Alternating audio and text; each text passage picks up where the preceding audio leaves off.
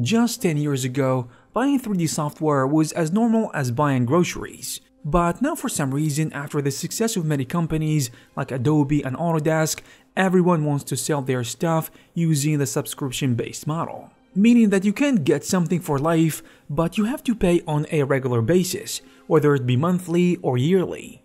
I'm gonna take a wild guess. This is something that you're not happy with, especially if you are not given an option to choose a perpetual license. Just the other day, I was browsing the market of 3D assets and tools, and I noticed that there is a trend starting to build up. Many developers, especially third-party developers, are starting to embrace subscriptions. But for the average Joe, I think this doesn't seem so good. I personally know many 3D artists and have heard and read a lot about how 3D artists want to stick to their old versions, for example of Max, Maya, Cinema 4D and so on, and use it for many years before maybe jumping to the next version after a few years. Unfortunately, this is not the case anymore because under the subscription-based model, you have to pay no matter what you're gonna use, version 2020 or version 2025, it's all the same. The problem is that everyone wants the piece of this pie. So why developers are going in this direction, where exactly is this heading, and what you should expect.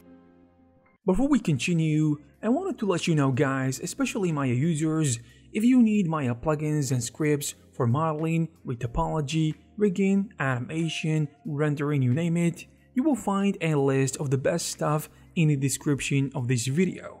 For example, for retopology, you can use a plugin like Z-Rail that allows you to create polygons on sculpted surfaces in a beautiful way. And if you want to do some hard surface modeling, you can take a look at plugins like Modit, Plugit, and Stampit, which will allow you to create complex hard surface models like robots, weapons, or anything else of this kind. For animation, I highly recommend the Pavel Barnav animation scripts because they are just amazing, and they are used by many VFX and game development studios. For simulation and effects, you can use some of the best tools like Fume Effects for fire, smoke, and explosions, Pull Dominate for destruction effects, and Ornatrix for hair and fur. So I highly recommend you check out these tools because it will save you a ton of time and headaches, but it will also support this channel. So without further ado, let's jump right in. Here's the thing. While using a subscription of Max, Maya, Cinema 4D or Houdini, or maybe Substance Painter for example, can be beneficial for short-term users, it may not be the most cost-effective solution for long-term users. For short-term users, such as occasional freelancers, like in the case if you need to work on a very complex 3D character that needs millions of polygons, a subscription model provides several advantages. It allows you, for example, to access industry-standard 3D software such as ZBrush without a significant upfront cost. This is particularly beneficial for 3D artists who only require the software for a limited time, perhaps to complete a specific project or work on a specific aspect of it like we said. Additionally, subscription models often come with the latest updates and features, which is a good thing for ensuring you have access to cutting-edge tools. But honestly, I'm gonna pedal back a little bit here. This is not always the case because many 3D artists have their software developed by lazy or greedy companies, so they suffer from lack of updates or added new tools that they asked for many years, regardless of the fact that they are paying yearly. So this entirely depends on the company itself in the first place. Anyways, as I said, for long-term users, the subscription model may not be the most cost-effective choice. Over time, the cumulative cost of monthly or yearly subscriptions can surpass the one-time purchase cost for a perpetual license. This can lead to increased expenses, especially if you plan to use the software for several years or you're gonna use it for ongoing full-time work. Add to that, sometimes VFX and game development studios or even freelancers need to use a multitude of different software to get their work done, and you are probably one of them, like Maya for modeling and animation, ZBrush for sculpting, Substance Designer and Substance Painter for texture painting, and other third-party engines, and the list goes on, so you can see where this is going. You can imagine how much you will have to pay monthly if you have all these subscription costs. Actually, some of us don't have to imagine, because it is a reality.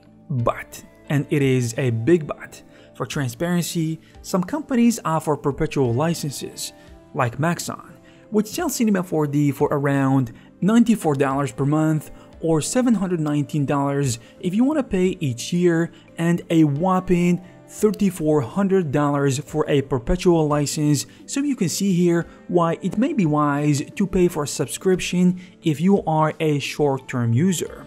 Because if you're gonna use Cinema 4D, for example, for less than a few years, it may be a nice thing to pay for a subscription. On the other hand, for a software like ZBrush, you will have to pay around $39 per month or $350 yearly, and almost $1,000 if you want to pay for a perpetual license.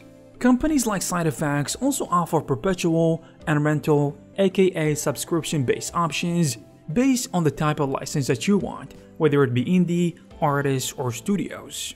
However, if you're an Autodesk user, like a Maya or Max user, unfortunately, you don't have the luxury of having to pay for a perpetual license, meaning you can't pay once and forget about it for years. You have to keep paying. Even though subscription-based models can be cool sometimes, it can create an element of uncertainty for long-term users. They are reliant on software providers' pricing and policies, like Autodesk, which honestly, I don't know what they are thinking about, other than making more money for their investors and shareholders. So as you can see, price increases or changes in licensing terms can be a concern for professionals who have built their workflow around a particular software. So to those of you who are confused about why everything is going in the direction of subscriptions, first of all, it is about the money, obviously. I know what you're thinking right now. You're saying the reason behind the rise of subscription-based software is money, and this is undoubtedly true. However, it's not as simple as that. Now, it's no secret that software development is a business, and companies, as far as I'm aware, would do everything in their power to maximize revenue and profits. I think we can all agree that you don't need a business degree to know this, but how can we break this down in the 3D world and beyond? Well, first of all, subscriptions are great for a consistent stream of revenue. Don't get me wrong, companies always look for new clients, but subscriptions reduce the uncertainty and risk that comes with relying on one-time purchases in the form of perpetual licenses, as they no longer need it to generate money, while also helping them to plan their budget, expenses, or investments more effectively, and to be more attractive to investors. Just as someone in the field said, corporations that are publicly traded are valued based on consistent return and consistent increase in return. So having your company make spikes of money occasionally is less valuable than a steadily growing number of users paying subscriptions. This means that they can approximately predict how much money they will make per month, per year, and so on, based on the number of subscribers they have and the price they charge. But let's put this theory to test and see how can they really make money with subscriptions.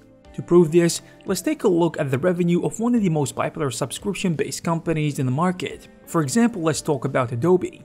In 2006, they achieved a yearly revenue of $2.5 billion, a record at that time, whereas in 2023, they have casually generated $17 billion. And while there are other factors for this, it's clear that subscriptions are a big part of that growth.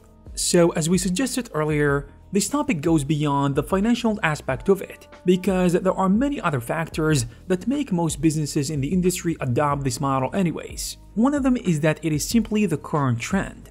You've heard me right. One way or another, a lot of people, from what I can see, no longer view it as a way for greedy tech companies and giants to exploit us, although it can be the case for some people, for reasons we'll discover later. But instead, I find that a lot of consumers see it as the most efficient way to run a business. After all, if the leading companies in the world right now are using subscriptions and settling for this trend, then why the others can't follow suit?